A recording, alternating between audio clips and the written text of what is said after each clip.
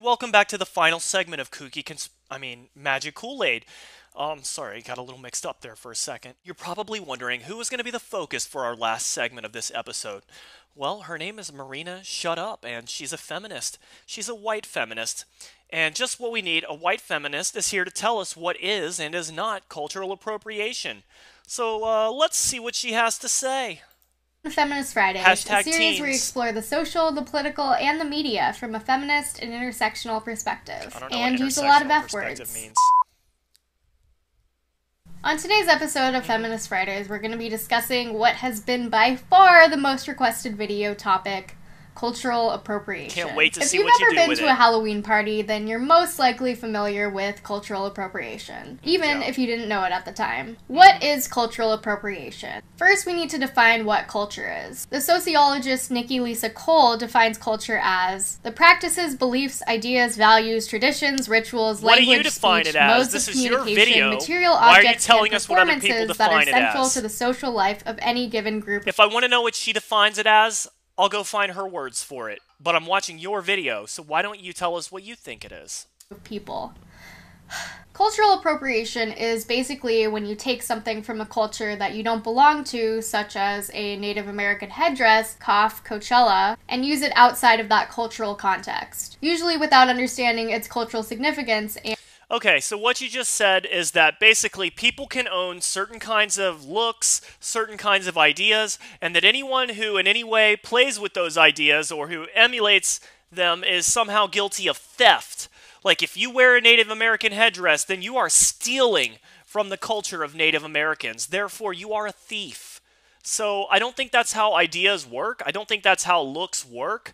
I don't think that you can steal abstract ideas and take ownership of them because they're not real, they're not material, okay?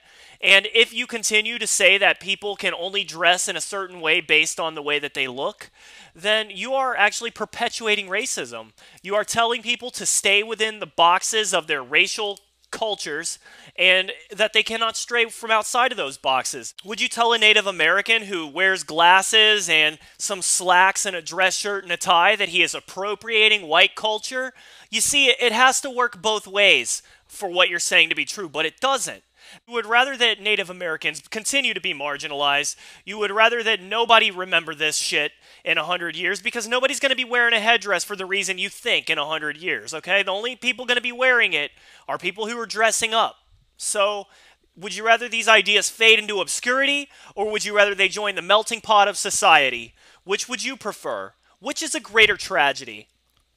And oftentimes changing its original meaning. For an example, the swastika, which we are all familiar with as a symbol used by the Nazis during the Holocaust. Originally, the swastika was used as a sacred symbol in Hinduism and Buddhism to represent prosperity, good luck, and liberation. However, it started being associated with rather opposite concepts in the 1920s when it was appropriated and bastardized by the Nazi Party. This is the perfect example of an outside group taking something of religious and cultural significance. So now are you saying that, like, let's say a white guy has dreadlocks, he can be compared to the Nazis because just as the Nazis appropriated the swastika, white people have appropriated dreadlocks or Native American headdresses? It sounds pretty dumb when you think about it. And changing its original meaning so that it's no longer accessible to the group that it was taken from. Modern examples of cultural appropriation include Katy Perry. So are you telling me that when Katy Perry dresses like a geisha that no Asian people can ever dress like that again because white people have stolen that concept from them? You see, it doesn't work that way. If you really think that once white people take a certain look for themselves, that they have stolen it from another culture, then you are in fact disempowering the original culture. You're claiming that white people have the power to actually steal ideas. Don't you think it's a little patronizing to pretend you're sticking up for all these minority cultures by claiming that white people have so much power that they can completely destroy the culture simply by mimicking it? And minorities don't need you to come shit your thoughts into the echo chamber to stick up for them. If you really think that Katy Perry dressing like this is racist, or if you really think that a white guy with dreadlocks is racist, maybe you're the one that's racist. Maybe you need to realize that races don't own ideas and that they're not the sole arbiters of how those ideas can be expressed. performing in a modified kimono and geisha makeup, Katy Perry performing in a bindi, and just Katy Perry in general. Maybe she appreciates other cultures. Maybe she likes to dress like that because she finds it a cool style of dress. Once again, it's kind of racist to imply that anyone who appreciates another culture and wants to emulate it in some way is a thief from that culture. It's a little racist.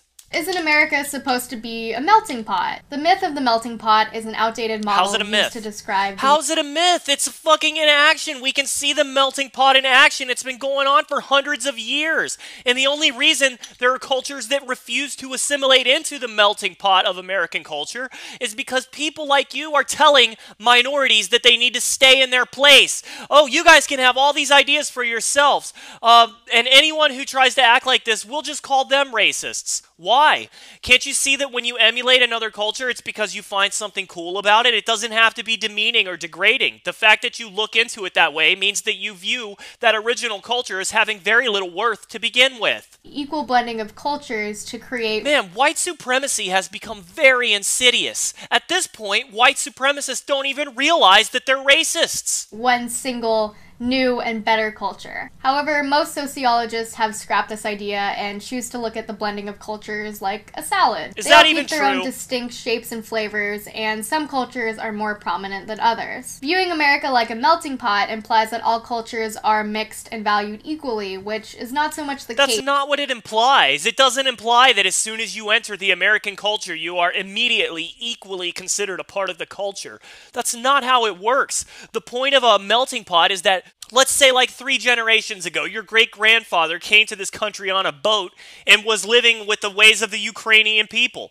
Over time, he would begin, and his generations would begin to assimilate into American culture. It's not a conscious decision that's made. It's simply a part of nature. People simply try to fit in because it gives them an advantage of survival and of becoming a higher part of the culture, of raising their caste. You're denying that people do assimilate into the culture. When they clearly do, you can clearly view it. It's empirically true that we're a melting pot. In the US. In the United States, you see a dominant culture that was originally established and enforced by white European colonizers onto the native people of the land. An example of this is Christian missionaries forcing Native American children to attend Christian boarding schools, where they were literally forced to give up their cultural values and language in order to assimilate into the dominant white. That is not what's happening with cultural appropriation. Putting on a headdress is not the same thing as forcing Native Americans to act like white Christians. And you've also made the Nazi comparison already. You really can't view dressing up in a particular way as harmless. You have to view it as some insidious behavior, like forcing people to believe things that they don't. That's not what's happening. It's the opposite of what's happening. It's an expression of individuality, not an expression of forced collectivism. How can you take one thing and say that it means the opposite of what it clearly is intended to mean? Society. You can also see tons of examples of this today, like the negative stereotyping of black culture or the enforcement of the English language on American citizens. So what is the difference between cultural exchange and cultural appropriation? Cultural exchange occurs when two groups, on relatively equal footing, meaning one isn't oppressing the other, share cultural items, ideas, or traditions with each other in a respectful and... So basically, you will be the arbiter of when something stops being cultural appropriation and starts being cultural exchange. You don't understand that part of the reason that people can move up and become equal in culture is because of assimilation, because cultures start assimilating and having a symbiotic relationship with one another. That's why people move up. That's why people are respected and taken seriously. Formed way. A cultural group or group member is willingly sharing their culture with another group and defining the exchange on their own terms. However, so it's up to other people to decide what I can and cannot wear. Why would I give my authority away to total strangers who are so sensitive that the sight of cultural appropriation makes them piss themselves with rage?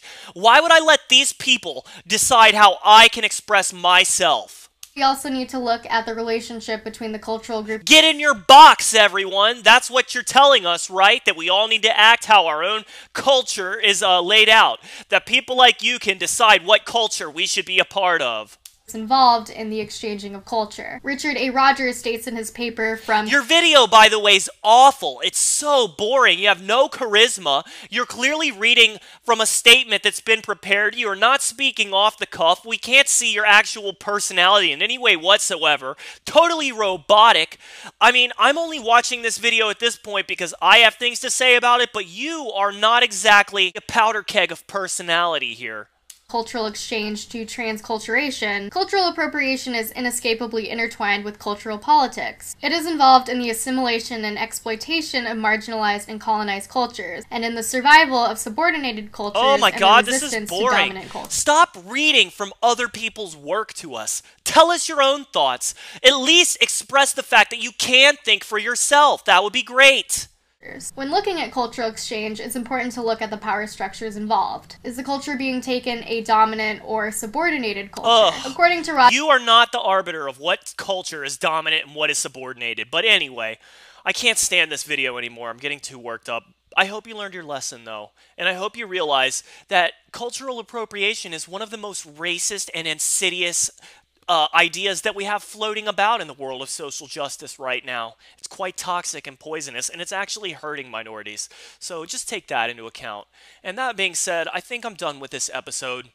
Let me know what you guys thought of it, okay? And I love you, and I will see you later this week. Adios.